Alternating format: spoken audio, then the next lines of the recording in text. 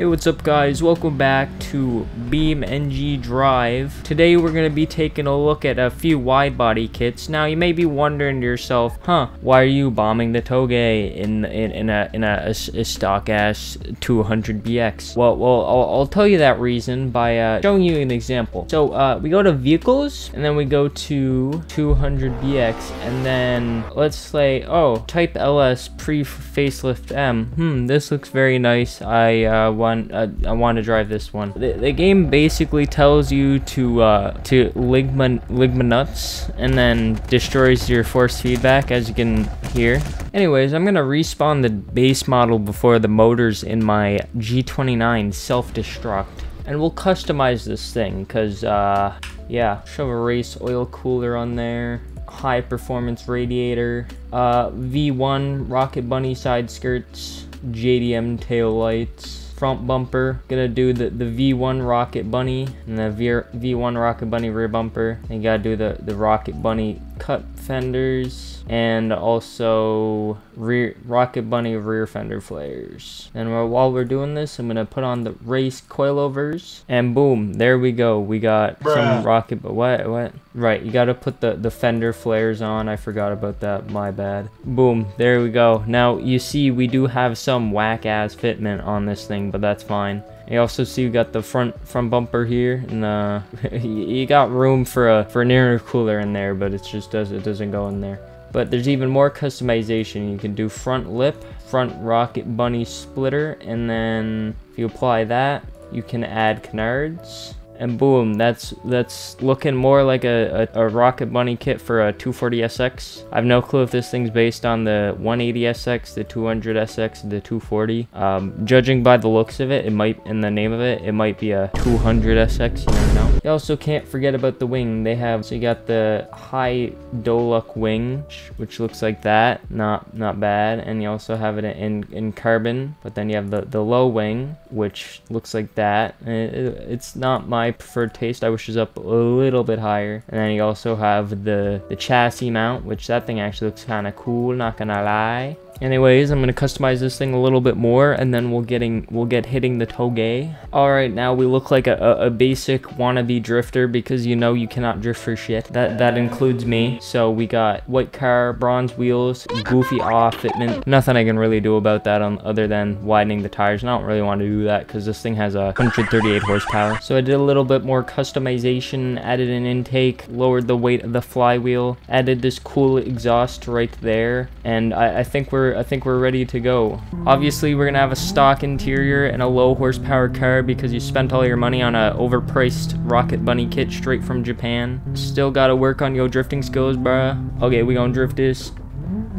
No, we not. This thing ain't drifting. I forgot about the Forza skill counter. Also, being a cheapo, since you spent all your money on a Rocket Bunny kit, you welded the rear diff instead of buying a race limited slip.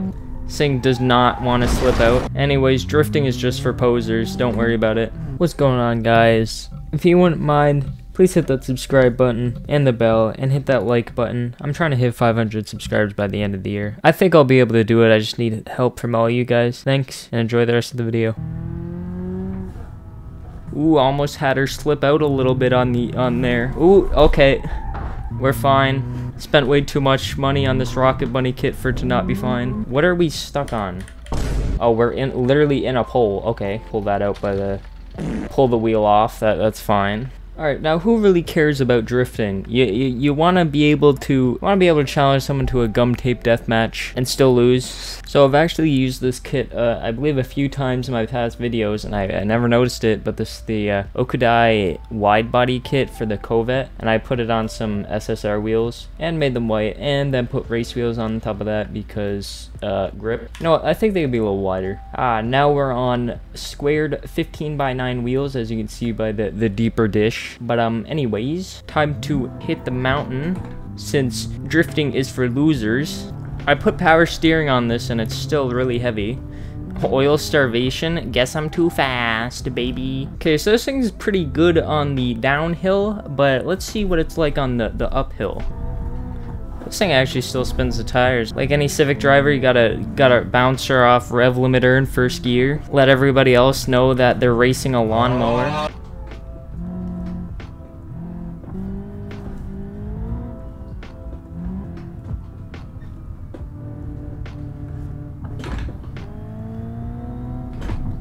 Be honest, this thing doesn't handle that bad. Put on some wide sticky tires and boom, you got you a mountain goat. But before we change vehicles, you gotta do basically what's required by a Civic driver. Reverse to first.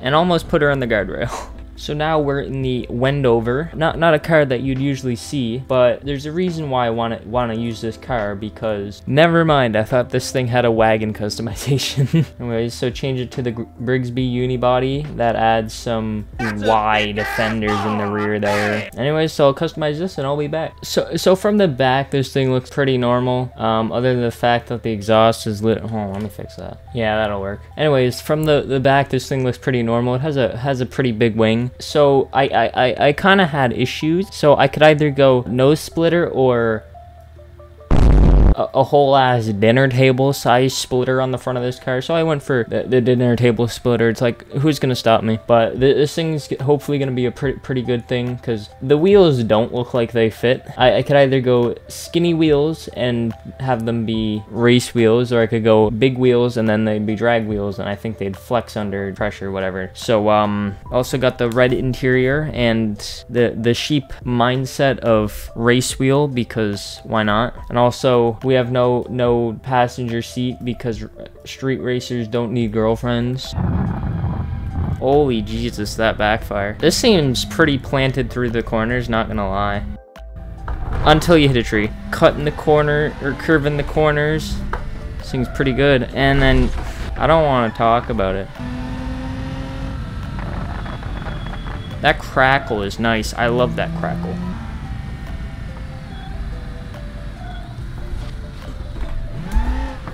Save that.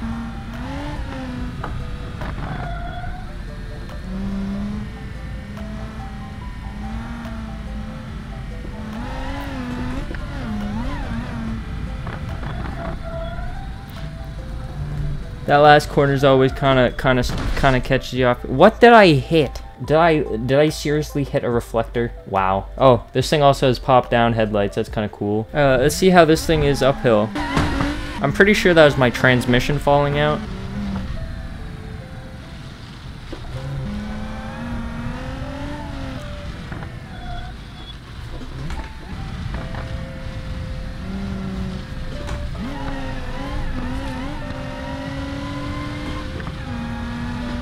So this thing is not too bad uphill either. It's not bad downhill, and it's not bad uphill. Pretty good all around car, to be honest. The bumper's hanging off by a little bit. And I also almost forgot to mention, this thing did not have an actual rear bumper, so if you got into a rear end, it would have went from crumple zone to crime scene. And finally, we can take this stupid livery off. And finally, we have the Sunburst KC Widebody, and I'm gonna quickly customize that and I'll be right back. And finally, we have the last car of the build. As you can see, it's still on Touge 37s. And I feel like this is gonna be more of a uphill master, since obviously it's a all-wheel drive car. Has almost 420 horsepower. Not too bad, not too shabby. So we'll get her going.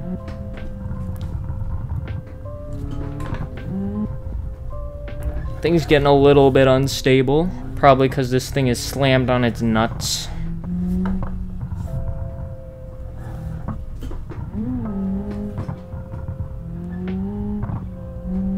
Not too shabby, not too shabby. Did not have any issues. Handled it very well. And now we'll try the uphill. Ran her a little wide there, that's fine. Ran too wide there and hit a tree, okay. Alright, I'm gonna try that again on stock right height, see if that did anything. Oh yeah, it's not jerking and hopping like it was before.